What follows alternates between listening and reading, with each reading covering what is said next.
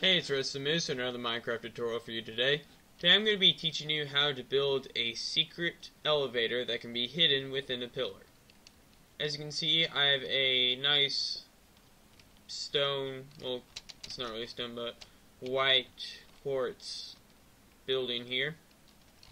Just fly around it, get the looks of it. Walk in here, we have the nice high ceilings. Move in here, we have a nice room. But you might be thinking, well, it looks like there's less room in there than the outside of the building. And you'd be right. All we gotta do is go over to here, hit this button, pillar drops down, and we're pushed up, and we can then walk through this hallway. And we have a whole second story that we can hang out in.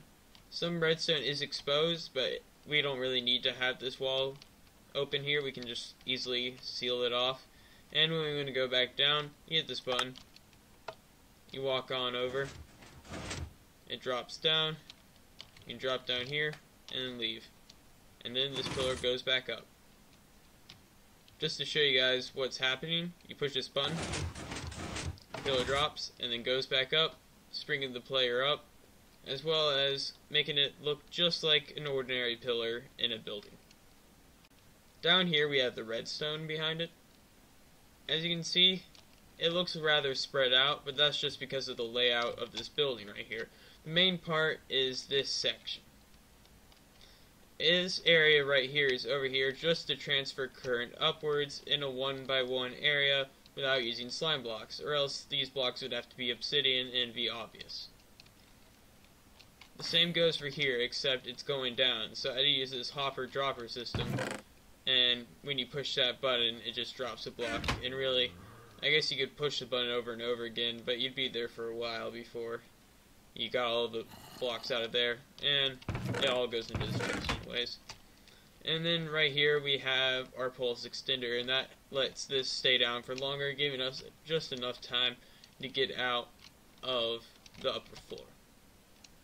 So the way this tutorial is going to go is I'm going to first teach you how to build this circuit right here, and that's what's going to initially launch the player up, and then I'm going to go ahead and show you how you can build the rest of the circuit that pushes the floor underneath the player to make it easier for him to walk off, and how to conceal it within a base.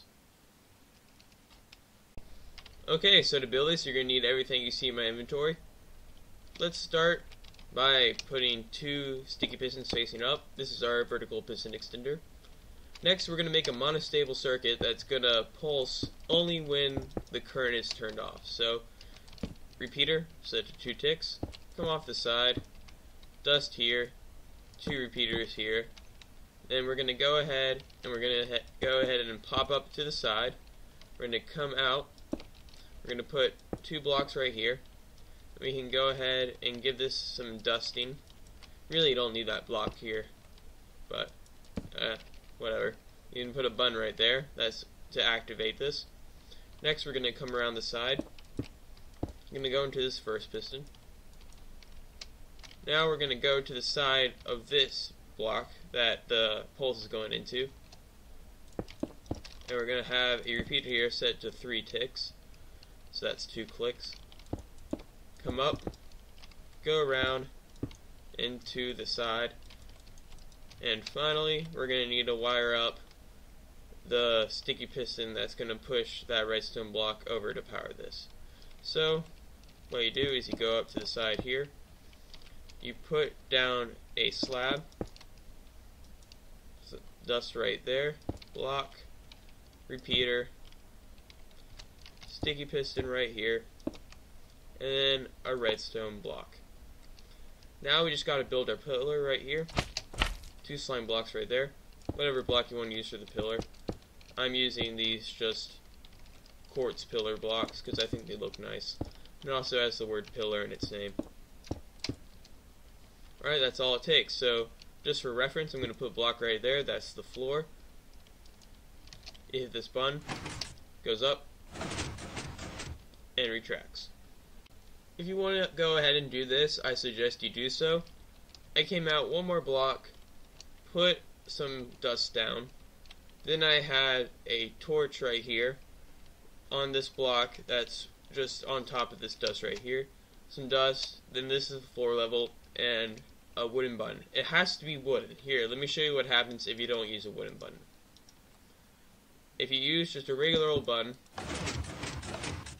it does that. So that's why it's important to use a wooden button. If you want to use a secret input device, I suggest you put a pulse extender on it. And if you don't know how to build one, they're really simple. I'm just going to go ahead and show you right here. It is comparators like this, and they go together, and you can power it with a regular old button, but it'll stay on for longer. So if you do want to use something that gives off a shorter bit of current, that's how you can do it. I've gone ahead and placed this piston right here, and I'm going to go ahead and show you how you can make it so that it pushes a block underneath the player while keeping all the redstone hidden in the walls. So if this is extended all the way, the highest you can go is you put 2 more pillar blocks, and then the block right above it is going to be where you place the piston and the block that goes underneath the player. So we're going to go ahead and extend the pillar upwards. And at the end, we have a pretty decent sized pillar here, and that can be used for all sorts of buildings. And if you want to hide this redstone like I did at the beginning of the video, all I did here was I just, cleverly placed some stairs and made it look like the architecture. But in order to hide the redstone, it's going to have to fit between a 1x1 space. I'm just going to go ahead and pop down here and show you how I built the walls in the video. So I had 2 rows of walls like this, and I had filler in the middle. Then I took some stained glass, white stained glass, and I had it built up like this, 3 high, and then I came up on the sides, and I went ahead and put these stairs here just to make it look like an arched window, and I did that on both sides, just so I could have an excuse to make the wall have a little gap in the middle. If I can place this on here, there we go. So it's not a bad window, it's pretty decent. And then I put some blocks here just to keep the glass from looking through into the redstone. But then over here, this is where I hid all the redstone. I would have another wall here before doing the same thing. I just copied it over. But over here, we could hide the redstone to transmit the current up. Because as you can see, this circuit's going to be totally below ground. So we have the challenge of getting redstone to go directly up into the roof. And the way I did that was not using the standard slime block with a sticky piston and then having a block of redstone on top, because of course the slime blocks would push all the blocks around it, and that's no good. And I guess we could make the walls out of an immovable material, except that would be way too obvious and it probably wouldn't look good, to be honest. So the way I did this is, let me go ahead and come down to the side here. I had this little setup. Well, in reality, it was on this side, so I guess I'll do it like I did in the video. I had it come over like this and just kind of go to the side. It might not be exact, because it's going to vary for each house you build, but I'm just going to show you the rough way you can do it. So you're going to have redstone coming off this way, and then I guess this will be where I stop it. And what I did here is I had a little hole right here. This is the hole shown right there. It'll line up with it. And then on this side, I just had a repeater. It doesn't matter if your repeater is on this side. If it's on this side, then you're just going to put regular old dust here. But I'm just going to keep the dust there. And what I had here is I had some blocks. Here, let me go ahead and come down to the side. I had sand on a regular old piston. It doesn't have to be sticky. You can use a non-sticky piston. And the way this worked is it would push the sand up, it would go through this hole, and then on this side I would have that repeater powered. It's a very crude way of transmitting signal upwards, but I think it's faster than using the torch method, because I didn't want too much delay in between the two, or else you would hit your head on the ceiling of like the block you stand on, and that would be no good. So you just want to get a block that falls down. Yeah, let's see if I can get some sand. You can use gravel if you want, or red sand. They all work the same. Here, I'll just type it in. I'll do it the quick way. So we're going to put some sand here. Build her up. Alright, so when no current's going through it, you want it not to be activated, so you're going to have it right up with floor level. But as soon as this gets activated, it pushes it up, and then over here we go and power it. So I can just go ahead and come off to the side here, and I can do this however I really want. It's going to be kind of crude because this part, like I said, varies a lot, but you're going to have to play around. Alright, so as you can see that went up and then it pushed that over. So now when you hit this button, it goes down and then it goes back up. And I think I will need to put a repeater in here. Yeah, there we go. That should do the trick. Except I think I glitched out some sand. There we go. So we're going to go ahead and do that. Get in here. There we go. Probably would work better if I had a block on that side so I wouldn't get pushed out. Let's try that one more time. There we go. So that works. Just to satisfy my curiosity, I'm going to take out this repeater. And we can try that one more time just to see if it will still work. Because if I can make it as fast as possible, that'd be nice. Well, I need to put that block right on. There we go. Try that one more time. Alright, so I guess it would work just as well. I had a repeater there at the beginning of the video just because this redstone line was longer than most. Now, if you do want to make it so that your redstone is a little shorter, I mean, not a little shorter, but that the time in between the repeater is a little longer, we could experiment with different timings here. So I could put a repeater, and let's try 2 ticks. And then maybe this way we don't need to put a wall here. That's why I like redstone. It's a lot of experimenting. So let's see if this will work. Might not work at all. No, there we go. So it doesn't push us over as much. It still pushes us over a little bit. Let's see if we can get one more tick to work. So this is 3 ticks going into that. Let's see if we can optimize this. Alright, look at that. That's perfect. So if you're not worried about speed and you don't have a wall on this side, you can just put 3 ticks going into the sand. Just a little heads up, guys, depending on the size of your sand pillar, you might need to time it a little different than I timed it right here with this repeater. Here, I set this up just to demonstrate it. When you hit this lever, they both go up at the same speed, but the one that's shorter falls to the ground first, and that top block will fall sooner on the smaller pillar than it will on the large pillar. Now, you could try inverting the signal and making it so that when there is no current, when the piston isn't pushed up, there's nothing coming through this end, and all you have to do is really just go like this, and then you can invert it, and so it'd be on. So they both turn off at the same time, except when closing again there'd be a delay. So you can't really get out of the delay. It's either when it's closing or when it's opening. So that's just something to keep in mind. I changed up my inventory just a little bit so I can show you guys how I build the button that transmits the signal downward in a 1x1 space. It's the same space as this, but it's mirrored on the other side. So you got your room right here, and so like here's your wall, and then you have the same wall layout on this side, so you're going to have a little divot right here like you have over there. And that's how I transmitted the signal. So the way I work that out is, we'll just pretend that this is the gap, so the gap's going to be in the same area on the other side. And just for symmetry purposes, we'll space it out evenly. Yeah, well, not too evenly, but it's close enough. So what I had is I had a block right above that hole, just to make it look nicer, then a button. And I had under here, you can use a dispenser or a dropper. I just happen to have a dropper on me right now. You can fill it up with any block. Something inexpensive like dirt or cobblestone would be good. Something you wouldn't too much care about like not having it at the time.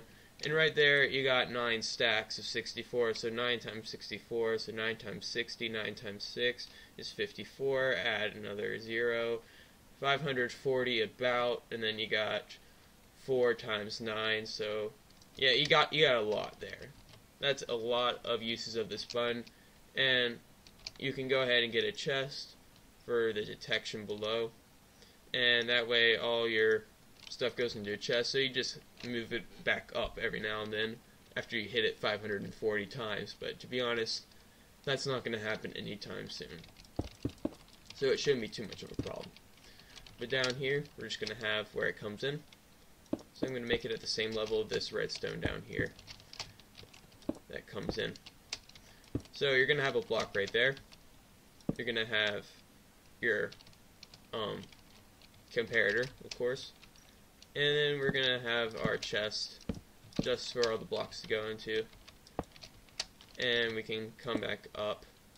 Except you might want to use something here like here's a cool trick, guys, if you don't know this already. Stairs, they don't block the chest function, but they still act like a barrier. So if you ever want to make it look like there's a wall there, but you want to still be able to open a chest, look at that. You just place it upside down, and from this perspective it looks like a wall, but really you can still open the chest. So that's a cool little trick. Anyways, we're going to just build up just to make like a little chute for it to fall down. This is also the gap that's going to be in the wall, so it's not going to be, it's going to be there naturally, so it's not going to be too hard. It's not any extra building.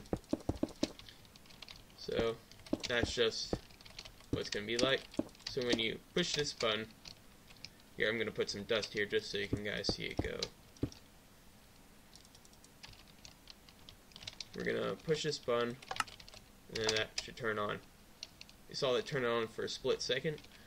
It only has a signal strength of 1, depending on what blocks you use. If you just use stackable objects, which I suggest you do, so you get 540 something instead of getting 9 uses, it will only be a signal strength of 1. Now, if you use tools, I have no idea why you do that, because you only get 9 uses. You get a signal strength of, I believe it's 3 or 2. I'm probably wrong on there. But just to solve this problem, just put a repeater there, and it's all good. So I'm going to have to come out to the side of this a little bit just to make it work. Now we're going to need to build something that can lengthen the signal, because we're going to want to have a good long time to go through the hallways. It depends on how long the hallway is and how far from here to your button it is in your base that you're building to hide this pillar in. But we're going to want to build a signal extender. So we're going to have to make 2 different cells, and I'll show you why in a bit. So if we just took, let's make a big cell. So say we're going to make, we want the signal to last for a good long time. So we're going to put all these comparators here. Now you're going to see a problem in a bit.